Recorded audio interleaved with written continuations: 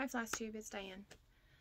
Today is December 29th, 2020, and I'll get to the giveaway here in a minute because I don't have much else to update you on. But I hope you all had a really good Christmas. I was in bed all day. I don't know, I got up and I was fine and everything, and then, yeah. But the kids had fun. I think their favorite gift, there were a number of favorites, but I think their favorite gift, one of the older brothers found a Facebook, it must have been a Facebook marketplace, and he bought like 80 pounds of Legos. So yeah, and apparently they came in sorted and everything, so yeah. But everybody else had a good time. I'm better. I don't know what it was. I have no clue. I had no fever, no blah, but yeah. So I spent the day in bed, sleeping. But I'm hoping New Year's is better. So much better. My Marine was not able to come home for Christmas. He's hoping early next year for a couple weeks, but we'll play that by ear because it's the Marine Corps. And that's the way it goes. I got a Fitbit for my husband, which I did ask. I literally put it in the cart. And my husband also gifted me a gift certificate to Stitchville, which I have not used yet. I haven't had a chance to get down there. But yeah, I look forward to using that. So, stitching. Where did I put that? Trying to find, oh, here it is. So this is my only haul that I bought before Christmas. Hunter Gatherer by Rosewood Manor. I've had my eye on this one for a while, and it calls for weeks, and I think I'm going to stitch it in the weeks because the color variation, yeah, I think I am. I haven't figured out. I probably have some of these weeks, so I can figure out what I need and start kitting this up. I have no plans on starting it in the near future, but it caught my eye. She released it at market in 2020, and she's a brilliant designer. Love her work. Other than that, I got my threads of the month from both Fiberlicious and, which I think I showed last video, and 3 All Threads, the nest egg. But that's all the haul I have right now. Well, the other haul is a bunch of fibers to kit up a couple things that I know I'm going to be starting in 2021. So, yeah, I'm going to move you just a wee bit. Hold on. There. I'm not going to show you those. I think they're all Gentle Arts, Weeks, Classic Color Work kind of mixture. So you'll see those when I do those projects. I've been stitching on this one, Disturb Us Lord by My Big Toe Designs. So it's MBT190 is the number of the pattern. They do number their patterns. It calls for Gentle Arts, and that's what I used. The pattern calls for 36 count Lentil by Lakeside Linens. I used vintage Lentil, 36 count, and it also says on the pattern back in this area that when it's stitched on 36 count, excuse me, when it's stitched on 36 count, it fits into a normal roughly 16 by 20 frame. Yeah, a standard 16 by 20 frame. So I should be able to find one of those. I have some back there, but I don't know if they're 16 by 20. Otherwise I go to Hobby Lobby. I like Hobby Lobby's framing selection better than, well, I don't like the Michaels that's near me. They're just rude. And their selection isn't that great. Other Michaels stores might have better selection, but ours doesn't. And Joann's, you know, the open stock frames is kind of a joke, at least at the one near me. Every once in a while I could find a gem, but Hobby Lobby definitely, and most of the time, or a lot of times I should say, the open stock frames are on sale, so you can get them at a decent price. So that's my plan for this piece, because I did not think I would finish this in 2020. I was wrong. Sometimes you get just in a groove with a project and you're finishing it. When I last showed it, I had this middle section of words complete and I was working on this band. And now it is a complete finish. If you've been following me on Instagram, you've seen this. But it's just beautiful. Somebody asked if each word is different color. Yes and no. Like here, these two words have the same color, but then the next word is individual. And sometimes there's 3 words in a row that have the same color. I carried between my letters. There's 1 space between the letters, and sometimes you have to plan the letters out so you can only have that 1 space. But I stopped and started each word, even if it was the same color.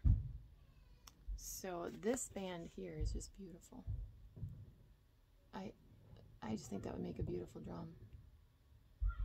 And this one up here would be beautiful too, as an edge. So I finished this 2 days ago. And it was weird because I thought, oh, you know, this border is going to take forever and this bait. But once you get going, sometimes you just hit that stride of the project and it works. I would, I've read this before, so I'm not going to read it again. It's by a prayer by Sir Francis Drake. Back here on the back, they give you the general color key list that we all expect. And there are DMC alternatives. Would I use the DMC? Possibly some of the colors, but some of the colors, the variegation comes across really well, and I think it's worth the investment. You do you. But here it says if you're going to do on 36 count 1 strand over 2 threads, which is what I did, this is how many skeins you're going to need. This isn't accurate. This is very accurate. I think the one that I did not use the second skein was toasted barley, the bottom one. But if I had to frog at all, I would have to break into the second skein. I was that close. So in my opinion, it'd be worth getting that second skein for dye lot issues. Over here, it talks about if you're going to stitch it on 32 or 28 count or use 2 strands. So I would trust these numbers. I stitched it using these numbers, so I would trust the numbers on here. And it's a beautiful, beautiful design. Very nice to read. Very, well, there's 2 symbols that are kind of close. I wish they would have used something else. One's kind of like an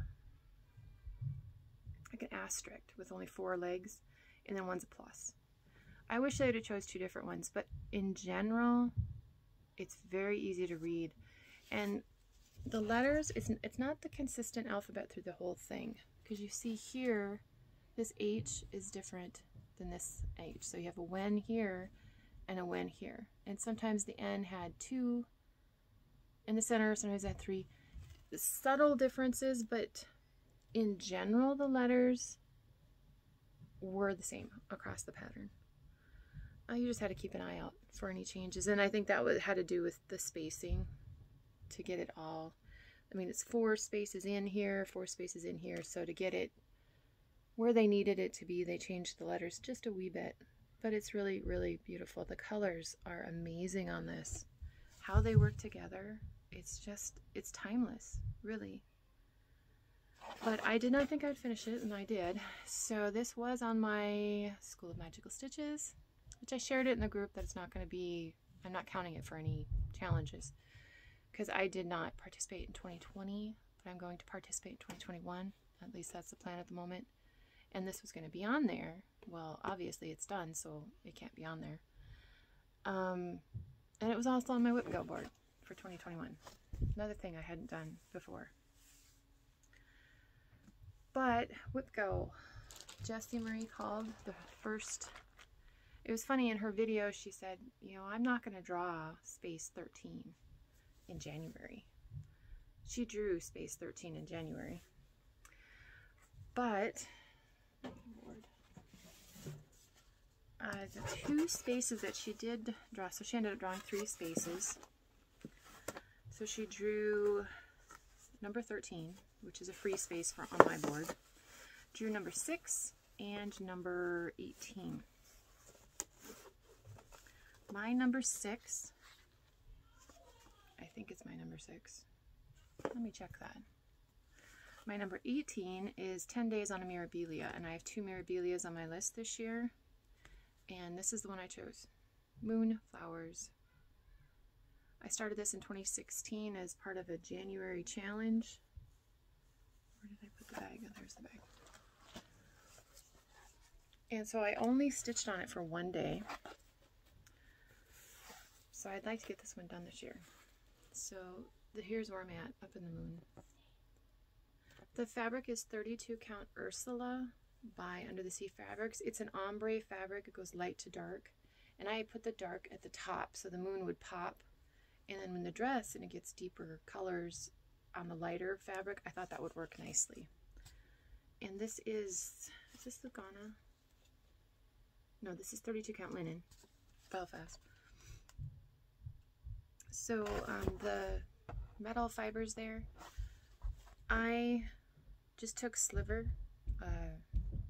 sulky sliver. It's a metallic thread that you can actually put in your machine, your sewing machine apparently. My sewing machine is right there, at least the one I'm using. But I just divided it, just make sure I kept on track. Most of my mirrors I start in this area, but on this piece I started all the way at the top, and I don't remember why. There was a reason why. Yeah, because in the middle there's not a whole lot. I mean, I could go down onto her dress, but I wanted to start up in the moon. So Moonflowers is number 18. My goal for January is 10 days, which for me is equal to about 3 hours of stitching. So 30 hours, between 25 and 30 hours on that. Number 6 is this piece. It is a Rosewood Manor. It is on 36 count Wren by Picture This Plus. And let me grab a clip.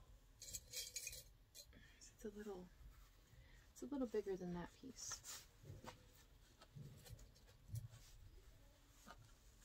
There we go. And it is called Baskets. I am using the Valdani thread. The original pattern called for 28 count Wren with you use the thread as it comes off these balls, which is 3 strands. I did not like it. I tried to stitch this whole motif just to get a feel for it. I was fussing with every single stitch, and it's a sizable piece. I knew that would drive me up the wall, but it's beautiful colors. So what I decided to do, and what I did, was I bought a piece of 36 count Wren, and I'm using 1 strand over 2 threads because I like the look of that on 36 count. And here's where I'm at. So I have pages 1, 2, 3, 4 comes, yeah, here. 4 is done, and this starts going into 5.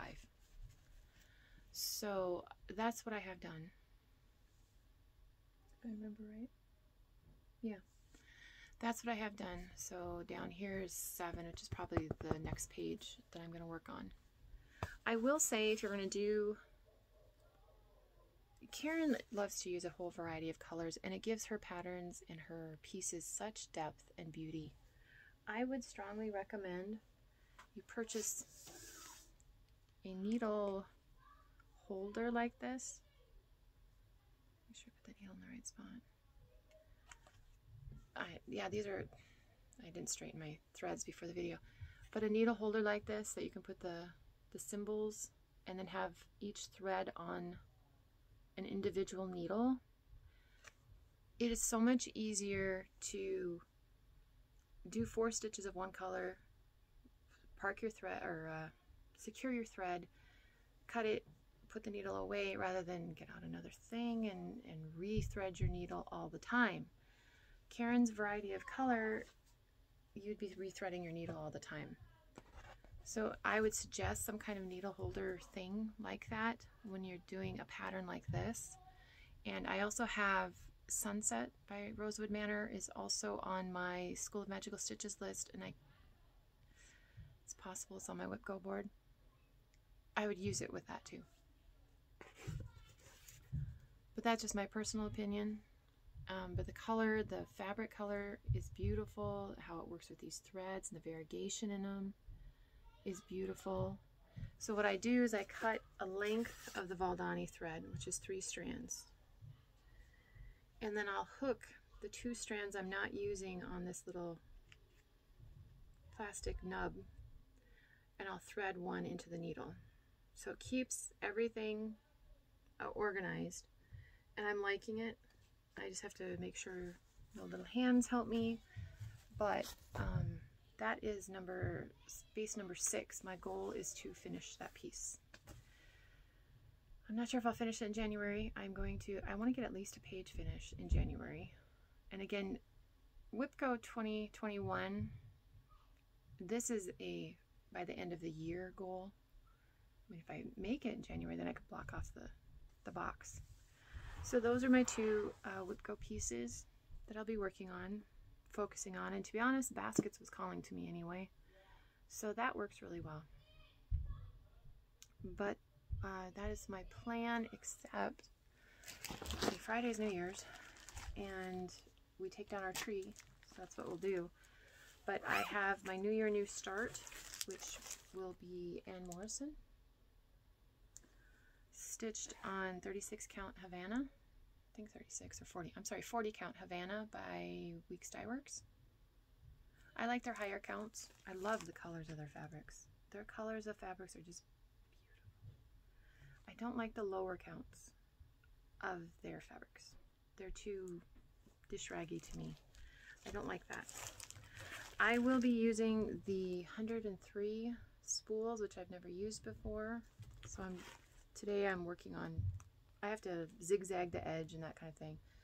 Except my LNS didn't have like 3 or 4 of the spools for the colors called for, so I'm going to use the Averissois alternatives.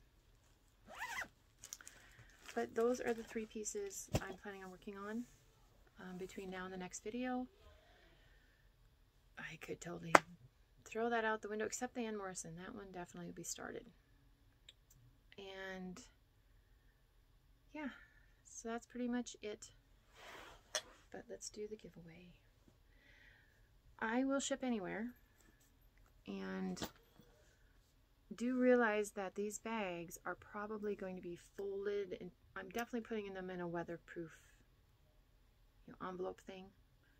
I will definitely do that, and I might put a little piece of cardboard in there. I know, especially international, that might be required. I don't know. So don't be surprised if they arrive folded. They're all cotton, iron, with steam, without steam, your preference, or, it's a project bag. So let's start with the gnomes. The Timber Gnomes project bag. This one's a little smaller than my normal, but it turned out really cute. It's fully lined with brown with like little navy lightning bolts. I did seal the bottom, secure the bottom so your scissors aren't going to fall through to the other side or anything. And I did the random comment YouTube comment picker or whatever. Picker just sounds wrong. Okay. And the person who won is, this is your YouTube channel name, Joy Leesa. I will comment on your comment, but if you can get in touch with me if that's not your human name, if that's just your digital name and not your human name, please give me your human name, your snail mail address.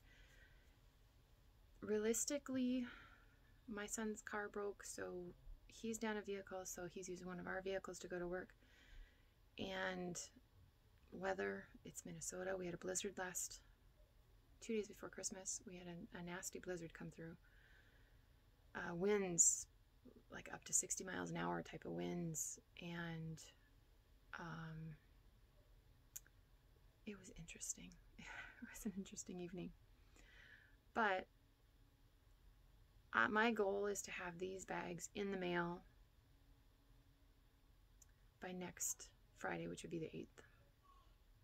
Do realize that USPS, I mean, my brother-in-law is a mail carrier, so I'm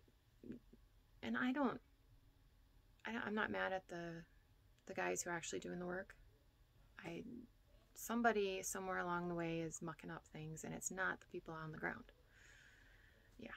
Anyway, it's taking them a little long. I mean, I ordered something in November and for a Christmas gift, and it didn't arrive till the day after Christmas. And I had something literally sit at my post office for 2 weeks. My post office is less than 3 miles from me. But if I would have gone in to try and ask for it, they would have had no clue what I was talking about. But magically it appeared after I complained. And I don't like to complain. So, yeah, somewhere along the line something's off. And it's not the people literally on the front lines in many respects. So it might take a little while to get to you. But I will have a tracking number. I will ship anywhere in the world. I happen to know one of the people that received this bag, and I know she's domestic. But if the other two are international, that's fine. I'll send it. Rose bag is Pat von Bregt. Again, this is your YouTube channel name. You won rose bag number 1. And my friend, who I've had the pleasure of meeting in real life, won rose bag number 2. Shari Burkett. If you've watched her marathon movie videos at any time in the past, you know who I'm talking about. And she's in Texas. So, please email me at mondotstitches@gmail.com. I will comment on your comment. I will also have my email below, and I'll have my Instagram below if messaging through Instagram is easier for you. But just give me your human name, if that's not your human name, and your snail mail address. And my goal is to have them in the mail to you by next Friday, the 8th of January 2021. Because I don't know, if the rest of you, I am staying up till midnight. I'm watching 2021 get here. I gotta make sure that it arrives, because 2020 has been weird. Good things in 2020.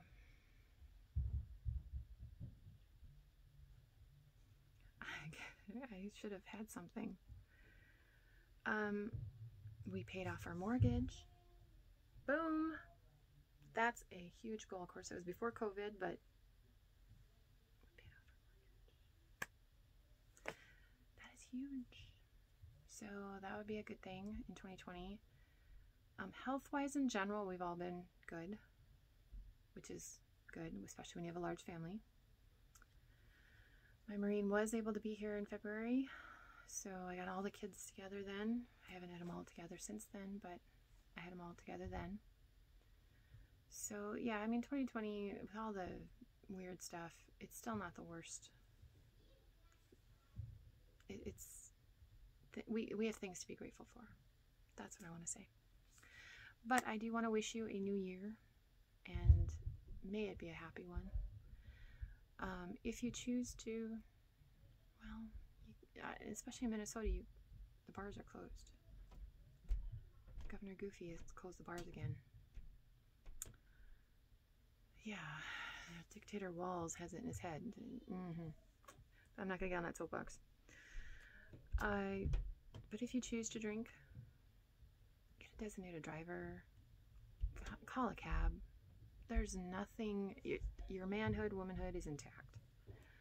I mean, we're wearing these masks, which really don't do anything. If you look at the science, it doesn't do anything. The social distancing does better than the masks.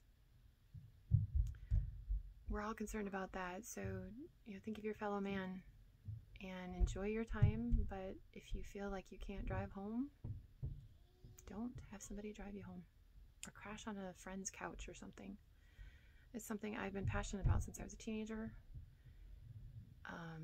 I don't drink by choice, and if we were ever together and you drank, it wouldn't be a big deal to me, as long as it wouldn't be a big deal to you if I took your keys. So it's kind of my preaching for the year, the last preaching sermon of the year. Anyway, I love all of you and this community and those who comment, and it's so encouraging and so wonderful. And I know I speak softly, but I do speak softly in general. If you run into me on the street, I speak softly. I carry a big stick.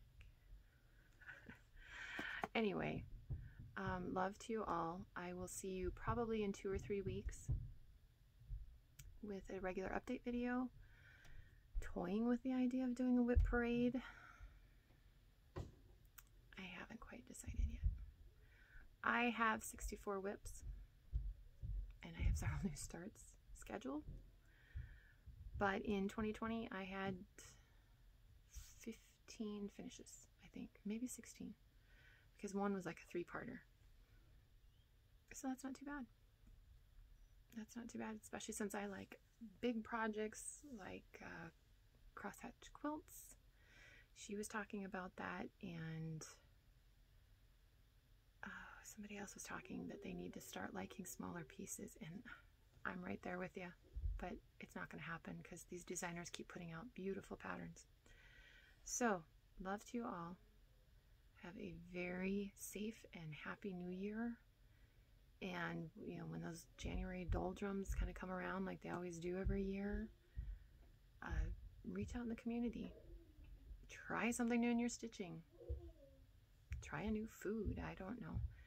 But my New Year's resolution for 2020 was to lose 20 pounds. Done. I actually lost a little more than that. Not like 40 pounds or anything, but I lost probably 23. 2021 is to lose another 20 pounds. Maintain my fitness. Stitch, quilt, enjoy my kids. I have another senior. So I look forward to 2021. I'll see you all in the new year. Love to you.